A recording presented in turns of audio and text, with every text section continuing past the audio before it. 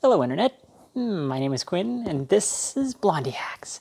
This is Lathe Skills, a series of quick videos on getting started in machining. This is episode 11, Indicators. This is a topic that's often confusing for beginners. There's a lot of terminology that overlaps, so I hope I can clear that up for you in 10 minutes. If you like my content, please consider supporting me on Patreon, where I post exclusive project videos and 3D models, engineering drawings, lots of cool stuff. Okay, let's dive in. Dial indicators come in a lot of different forms, but they fall into two major categories, and this is often confusing for beginners because the names are very similar.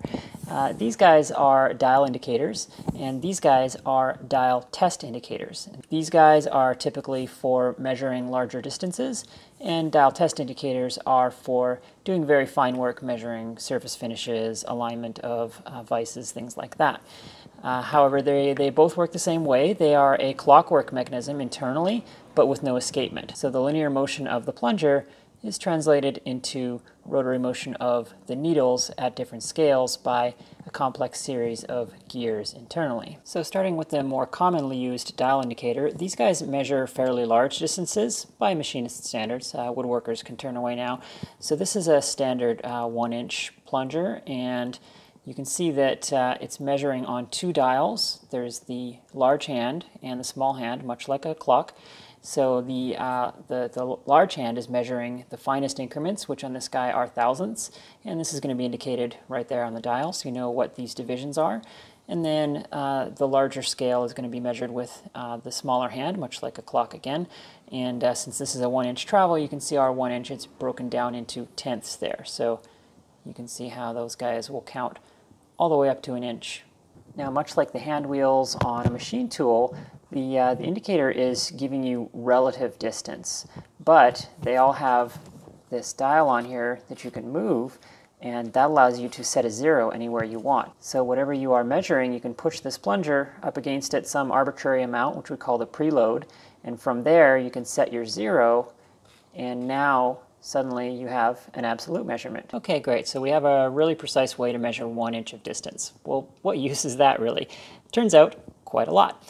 You can use it to, for example, measure concentricity. You can use it to measure squareness on a surface plate. You can use it to cancel out cosine error in your compound when single point threading. You can use it to calibrate other measuring instruments. You can use it as a stop when turning to a shoulder on the lathe. So there are infinite uses, frankly, for a dial indicator, and you really can't do precision work without them. In fact, the more you get into machining, the more you'll find you never have enough of them. Now, your dial test indicator is a slightly different beast. They typically measure horizontally with a pivoting arm rather than a plunger, and they are typically much, much higher precision. The large numbers are still thousandths, but the tick marks, each of those ticks is a half thousandth, as indicated right there. So you'll use this guy in really high precision applications like finding surface imperfections or measuring squareness on a surface plate or indicating in a vise on a mill, those types of things. Okay, so let's look at how we actually use an indicator. Much like machining, with indicators, setup is half the battle. So whatever you're doing with your indicators, you're going to need a way to hold it in some very specific, usually inconvenient position to get the reading that you need.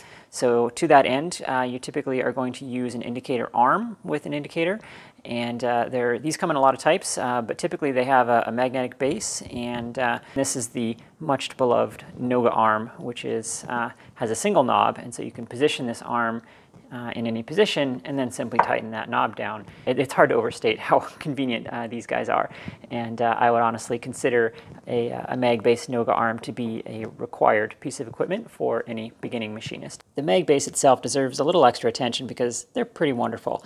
As you can see, it's a magnet that you can turn on and off, and it's a permanent magnet. There's no power. So how does it do that? You might think, oh, well, it's just moving the magnet further away from the surface so it can release. That's actually not what's happening.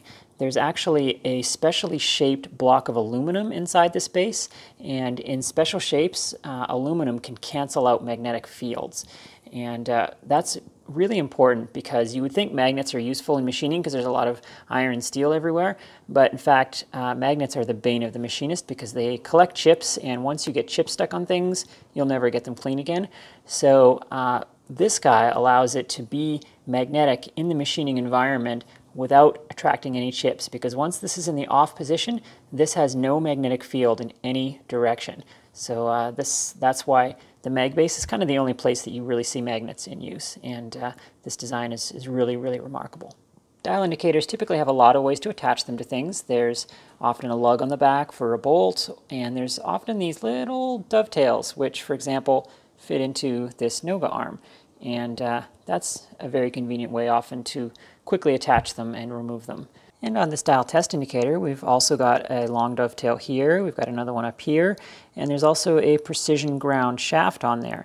Now this guy can also attach to the Noga arm there, but because it's a precision ground shaft, we can put this in collets on the mill or all sorts of other precision fixtures. So this shaft here is often the most used form of attachment for the dial test indicator. When you're first starting out, you can do everything you need with one of these adjustable Noga arms.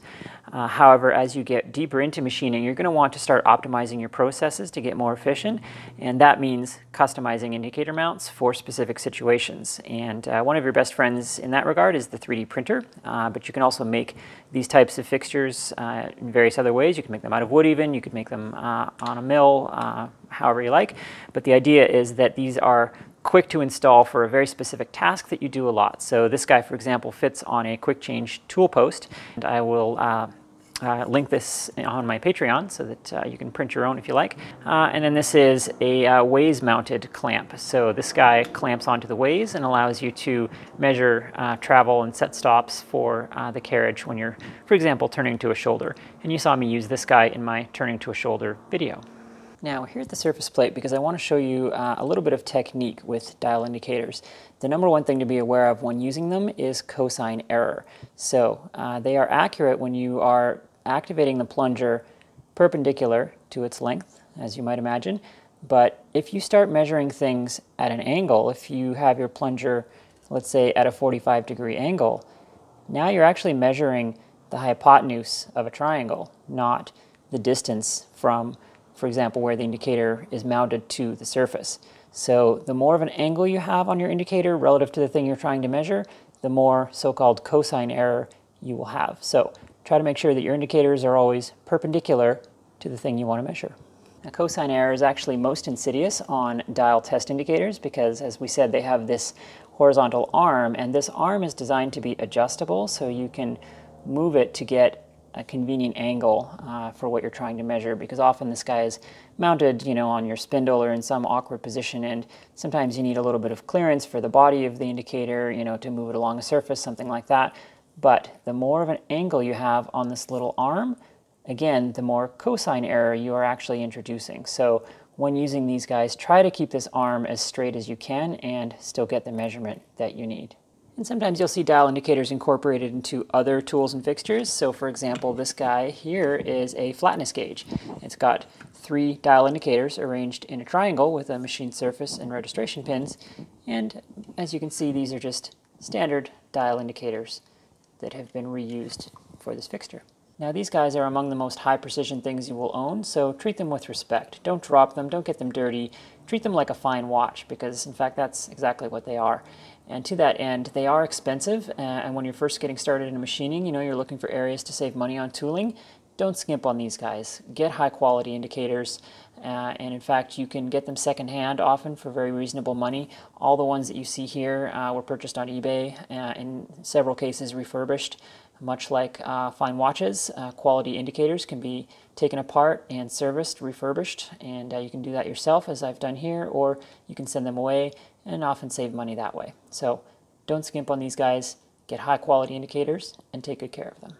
But I thought it'd be fun to do a little dial test indicator demo here. So let's check out the quality of these cheap 123 blocks that I got off Amazon. So I've set up my dial test indicator here on the surface plate with a small amount of preload. And much like with the plunger style, the importance of the preload is to get the indicator into its range for what you're trying to measure. You don't want the arm of the indicator to ever come off of the surface or to bottom out the needle during your measurement, because those will, of course, invalidate your measurement and potentially even damage the indicator. So I've got a little bit of preload on there, and I'm going to use the fine adjust on my Noga arm to get this guy zeroed out, because these guys are so touchy it can be hard to use the zeroing ring on them sometimes, so we'll just zero that guy out there. And then we'll just move this guy back and forth and see how good the surface is. So as long as I don't fall off the edge, as you can see, this guy is actually surprisingly well ground. So this guy is very flat and no detectable imperfections. Now, let's do the real test though. How repeatable are these blocks? Here is a second block, same manufacturer, same package. And surprisingly, it is also the same height. It's a little bit shorter. I don't know if you can see that on camera, but it's maybe 1/100th of a thou shorter than the other one is, at least in this dimension. So this has been Dial Indicators in a nutshell. I hope you found this useful. Please do consider supporting me on Patreon. There's a link down there in the description. We'll see you next time. Thanks for watching.